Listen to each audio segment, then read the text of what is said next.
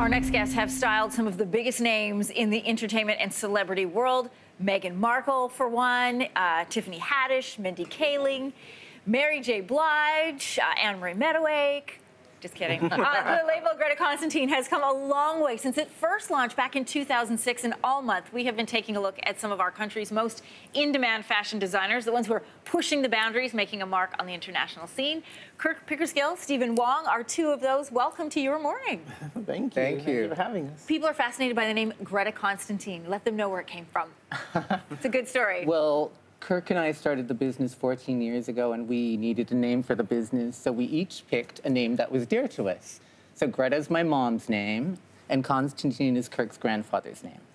I love that. Strong family connections, and I know that both of you have really strong, valued family connections. Yes. When you guys started 14 years ago, did you ever imagine I would be running off a list like that, wearing your designs? Well, as a kid, when you aspire to be something and you have your dreams, you know, that's part of the dream is to, especially the industry that we're in, is to dress these type of women. And so when it's actually a speed dial away, an email away, these kind of things are the most exciting things, something that we weren't even prepared for, because in the past, I'd say 4 or 5 years, the surge has been incredible. Yeah. You call them Greta girls. I see it on social media. Did you ever have a dream Greta girl, and is she wearing Greta Constantine? A dream Greta girl?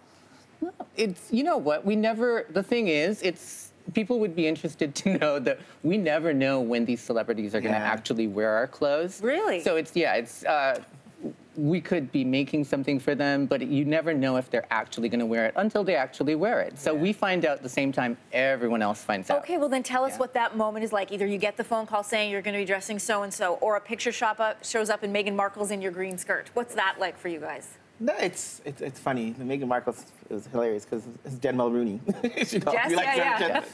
Sorry, Jessica.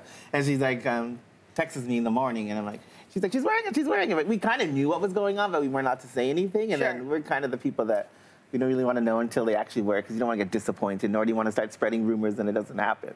So we were so excited about that, and then that was like a whole whirlwind of madness. Amazing, and a lot of time, for a lot of people, that was the first time they heard your name, but certainly not the last. I want to fast forward, so now we're 14 years later. Here's your 2020 collection. One thing that I've been to your atelier, and it's full of color, full of color. How has your label evolved over the years? Well, it's funny because when we started the brand, it was jerseys. We did a lot of jerseys, so it was very linear, a lot of drapery. But it was very different than what it looks like now. It took a bit of time for us to come up with our Greta Constantine DNA, our look, and I think it's established now. Yeah, I would say so. You've worked with big names like Tiffany Haddish, Angela Bassett, Jamila Jamil, Amy Poehler, Catherine O'Hara. I mean, this is an incredible list. Taraji, She was one of the first Greta girls. Right? Mary J. Blige. Is there somebody you still would want to work with?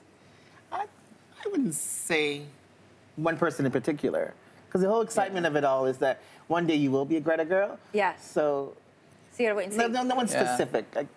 There's a lot of strong women of color who love your designs. Why do you think that is? Why are they drawn to your clothes? I think it has to do with the fact that it's almost a trickle effect. You know, once you see another woman looking great in an outfit, they want to find out who the designer is, where they can get that clothes, and how can I look that same way. Yeah. Having been fortunate enough to wear some of your designs, I will tell you, they allow you to feel feminine and strong at the same time. And not all clothes can do that. No, exactly. You feel like you're wearing really good armor. Yeah, no, they feel great.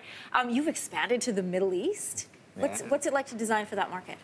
Oh, it's amazing. Well, they really appreciate a good dramatic look in the Middle East. Okay. So it all began when, one of our first stores that carried us was Harrods. And they have a strong, customer base in the Middle East. And they latched on to us then. Last year, we were fortunate enough to go to the Middle East. We went to Dubai to check it out for ourselves, and we were just dazzled. Yeah, and we learned so much from dressing the Middle East. It's a different way of dressing, and that's called, it starts off, this word modest. Everybody about this modest dressing, and you think, okay, modest dressing is being dressed from head to toe, covering your whole entire body, but it's not necessarily that. It's different lengths of skirts. You have to cover up certain parts of your body without it looking boring. So it's challenged us to make our feminine clothes even more feminine without being boring. Yeah, well, if anybody can fit that challenge, it is the two of you. Thank you so much for being here today. Congratulations on all your success. Thank you so much. All right, well, thanks for watching. If you like this, be sure to subscribe here. And you can check out more Your Morning videos right here.